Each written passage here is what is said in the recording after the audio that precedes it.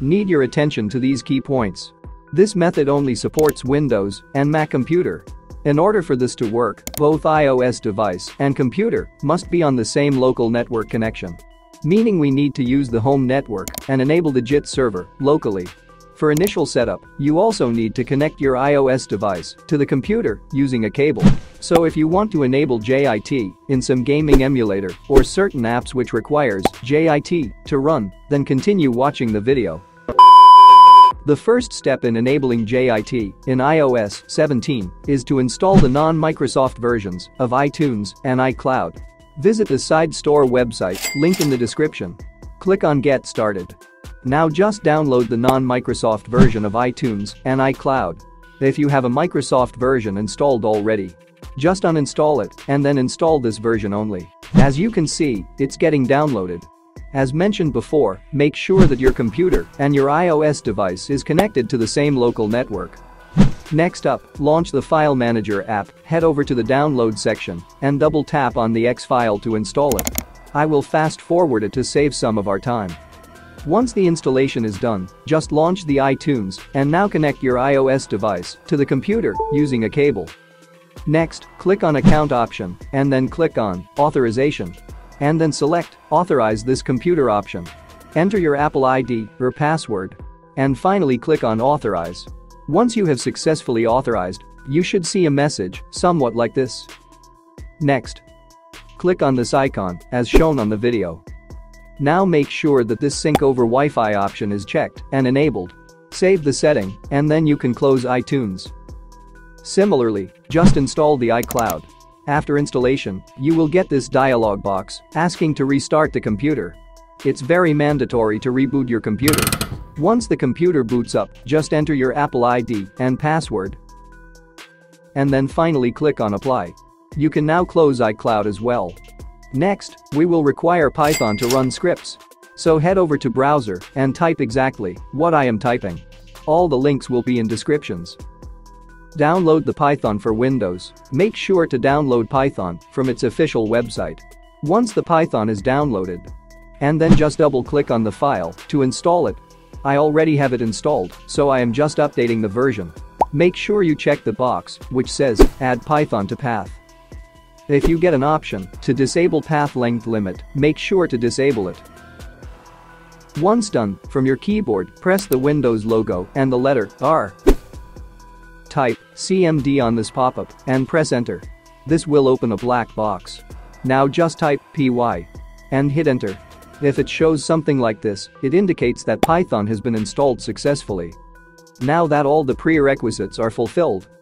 Next up, search for Windows PowerShell and click on Open. Make sure that both computer and iOS device are connected to the same Wi-Fi and also you have connected the iOS device to the computer using a cable. Here on the command box, type exactly what I am typing. pip3 space install space hyphen twice upgrade space and type SideJITserver exactly the way it shows. The word SideJITserver is case sensitive, so use uppercase and lowercase as typed here in the video. Press enter. Once the whole process is over, which may take around a minute to complete, it will appear something like this.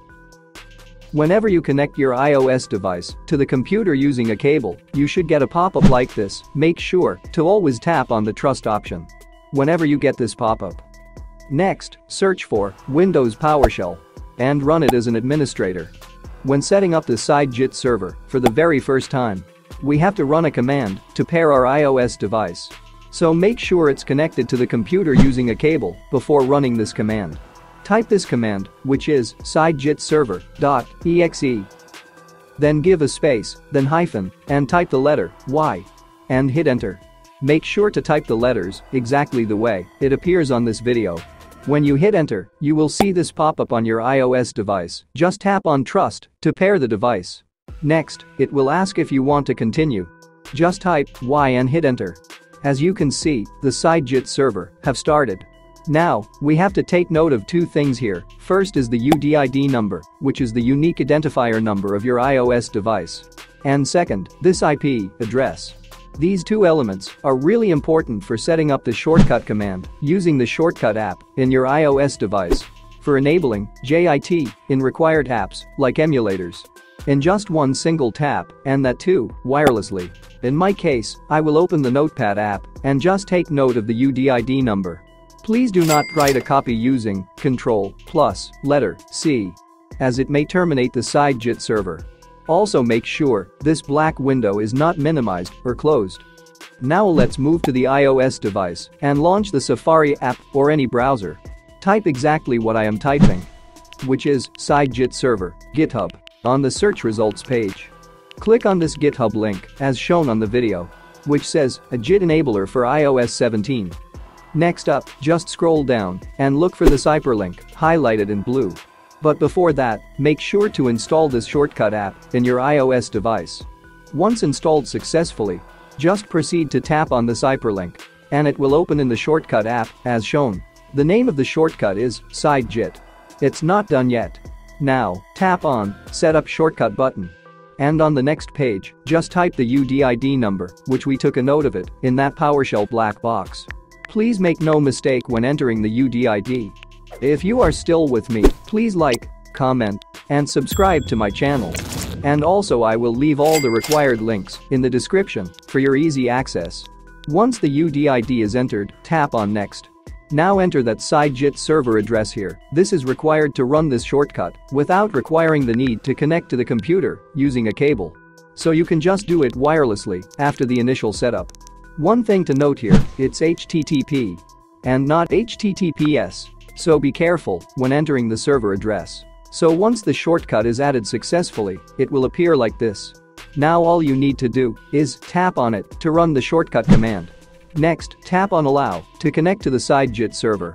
And next it will show you the list of all the apps which you have sideloaded or which requires and supports JIT to run.